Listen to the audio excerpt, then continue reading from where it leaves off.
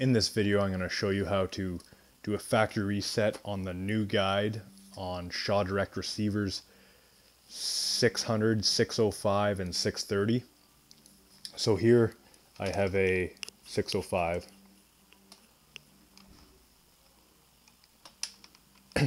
What you do, make sure you exit it all out of all the menus. On your Shaw remote, press Options 49886. So 49886. Try that again.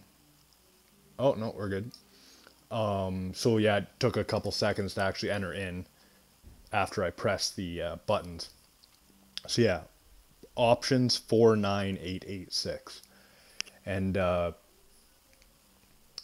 for 630s, you can preserve the hard drive content or delete it, so you can wipe it clean or keep it.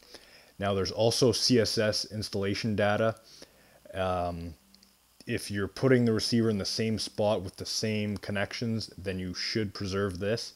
This is a channel stacking switch. It allows to split off the satellite signal into more receivers can use it from one line, I think. Can erase that if you're getting rid of your receiver or doing something else with it, hooking it up somewhere else. And then you go perform factory reset. Yes. It turns off for, I don't know, 5 minutes or so.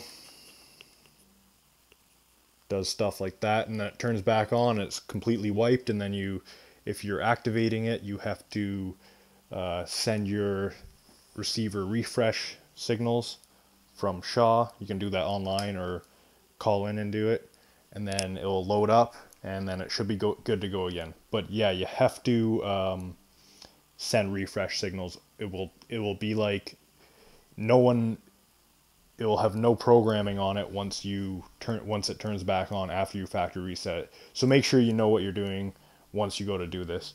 If there's any questions or you want to request another video for Shaw stuff, just let me know in the comments and I'll see what I can do. Thanks for watching.